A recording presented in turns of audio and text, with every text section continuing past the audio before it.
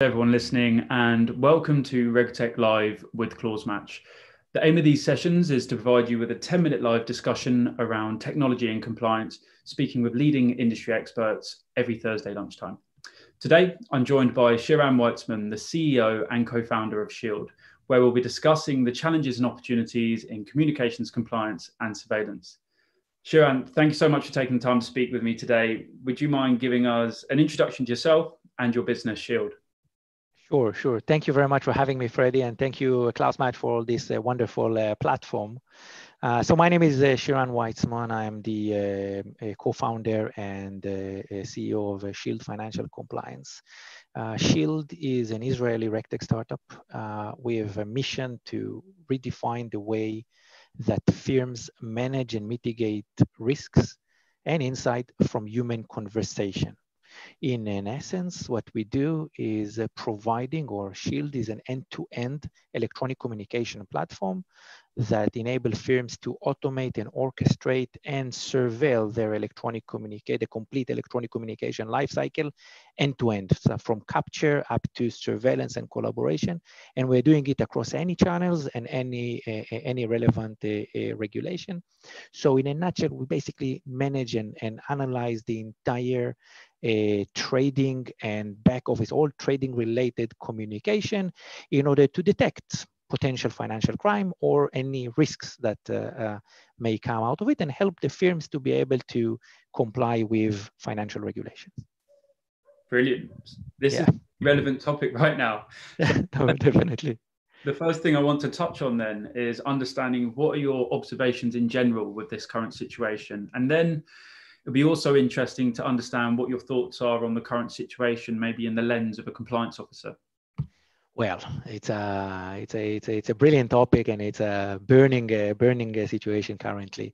Look, we are in an era where this communication is becoming normal, right? To have a Zoom call or to have any sort of electronic communication is happening more and more, regardless of any pandemic or any challenge in the market.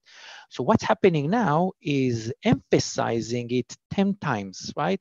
Because we're starting to see people basically like you and me trying to be productive and trying to work as much as possible. So for that, they're using whatever channels they can have. For traders, they are trying to, that's relevant for traders as well. So they are trying to stay on top of a very volatile market and, to do as much as they can to do their job, right? For compliance, this is a nightmare. This situation is a nightmare. There is you have a situation now where traders are trading billions of dollars and pounds and whatever currency, and they're shifting it from their kitchen and from their bedrooms, and with no ability for compliance officer to walk on the floor or to listen to conversation and to be, I'm not talking about policing, but to be there and to supervise and to have the, to guard and to instruct and to do their job. And emphasize that with additional channels that are being introduced now in order for the people to be productive. That's a huge challenge and a risk. And this risk is also being emphasized by the regulators now, especially the FCA have issued this very strict warning to because of this situation for either insider trading or market abuse. That just happened in the recent days.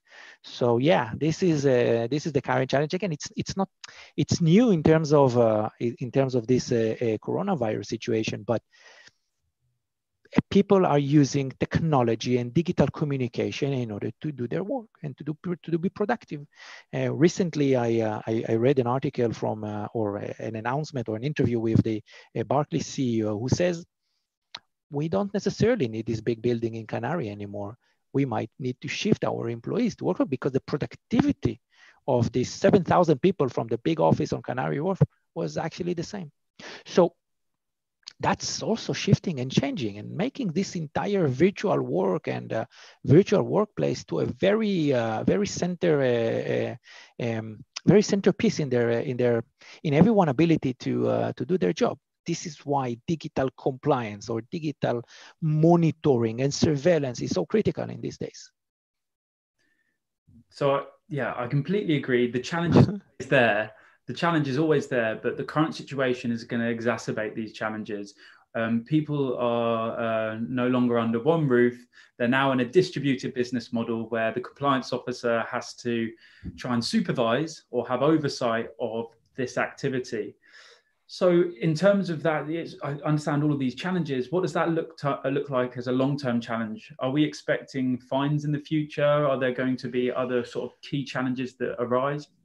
Well, I think that again, as this the situation is emphasizing the requirement for any firm to have a proper BCP, a business continuity plan. It also emphasized for them, and it was there all along, to have a proper surveillance or a proper monitoring capabilities and monitoring plan, and that will be emphasized. The requirements are there and has been there from 2016, but now it's kind of scaled, right? It's scaled. It's and I believe that it will be enforced more and more. At least the regulators are saying that. And again, I'm not making any assumptions here, but the nature of people is to make things done, right? People wants to make things done. So does the traders, and they have a specific aspiration to be, to complete the trade and to be as profitable as possible. If that means that they are picking their mobile phone and taking a call or writing to their customer in Telegram because there is no, it's a better way or it's a faster way for them, and it's not compliant, then the firms have a challenge, and the firms will have to deal with that. So my personal forecast is that post this corona, or towards end of this year and beginning of next year, we will see several major investigations around this domain. Just think about it. The rigging of the Forex took place in no pandemic, nothing whatsoever. Now everyone are working from home. I'm not making any assumptions, but just imagine what can happen. And I guess with all of these challenges in mind, traditional responses to these challenges, whether that's the basic email surveillance, or what people traditionally would do is walk across the trading floors and just show their presence. I don't think this is really going to cut it. What's the current technology landscape look like in the area of RegTech to solve the challenges we've just discussed? So you're absolutely right. What we have seen so far is kind of siloed solution here and then, a little bit voice analytics, email capture and lexicon or keyword alerts. Not good enough. A lot of false alert as well, but it's not good enough, and it's not covering everything. So you cannot have multiple platforms and multiple siloed analytics solution here and then. What we see as coming, and what we are dealing with and spending a lot of money and time on it, is to try to push all these silos or all this data into one big data, in one big machine, and run very advanced AI or an NLP capabilities in order to correlate and in order to bring together the relevant pieces and bring to the compliance officer more accurate information, combine holistically,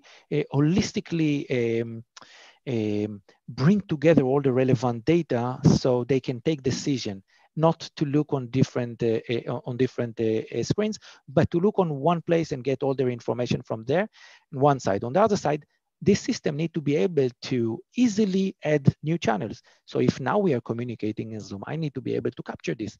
If I'm tomorrow morning wants to allow my traders, because imagine or not, a WhatsApp is the business continuity plan for some of the big banks. It is. They are switching their employees to work in WhatsApp if their icon or terminals are down, or they don't have access to it. So you need to be able to capture this capability or allow them to do something else. And your surveillance tool or your monitoring capabilities need to be able to easily absorb these new channels and to be able to quickly adapt and to trigger the relevant alert or to mask non-relevant information. Because think about it also on the other hand, when we are involving a lot of social media, all this WhatsApp and a lot of LinkedIn and Twitter and a lot of different channels, also Teams and Skype for Business and all the internal all the chat communications, there is a lot of chit chat and small talks there. There is a lot of we cannot allow that these new channels will bring a lot of alerts or will create a lot of white noise, we call it. Therefore, you need to be smart and you need to be able to apply these advanced technologies that I described before, and to be able to do it in algorithmic accurate way, I would say. Thank you. Yeah. This is this AI thing that everyone are talking about. It's here. I completely agree. I mean, when applied in the right way, it's here to help for sure. Yeah. Thank you again, Shiran, for joining us today for this short and sweet conversation. It's been super insightful, and I know everyone listening is going to find it very useful as it's a very relevant topic. We'll be running these conversations every Thursday. Join us next Thursday at 1 p.m. Make sure you tune in. But until then, take care. Thanks. Thank you very much.